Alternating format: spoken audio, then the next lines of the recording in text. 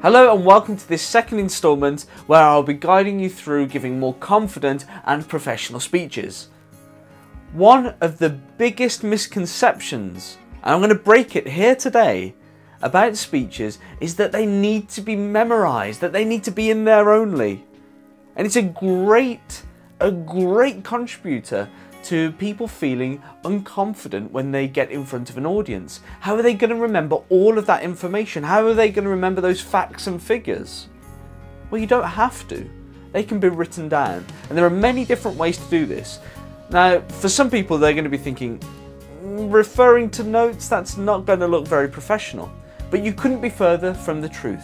There are some great speakers in history that have given their speeches with their notes on the lectern and referring to those notes.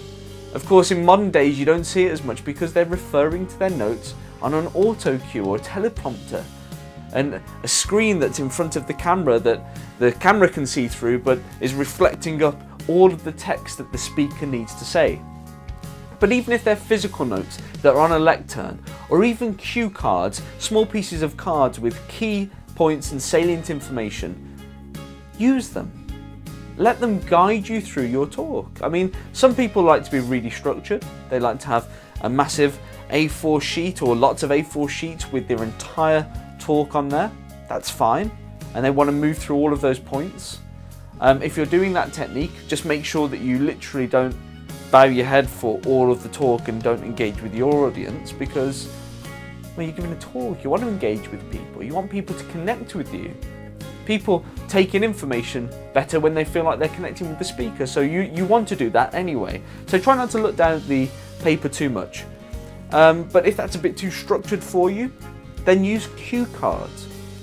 Again, small pieces of information on small sort of postcard-sized cards, and you can just go through them, refer to them as you need them, use them as sort of marker stones, milestones if you were, throughout your speech, so that you can move to the next salient point and you can still have a bit of freedom to say what you want, to answer questions and go off topic if you will.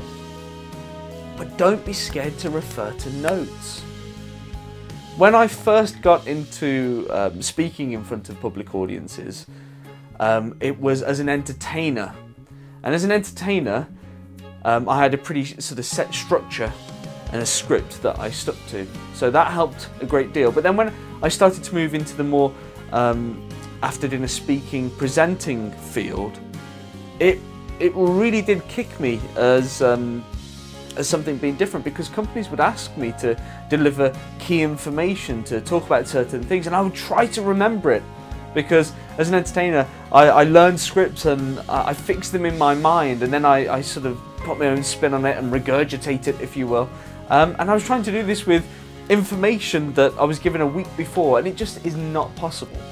So make sure that you use these things, these tools, and don't try to memorize the speech.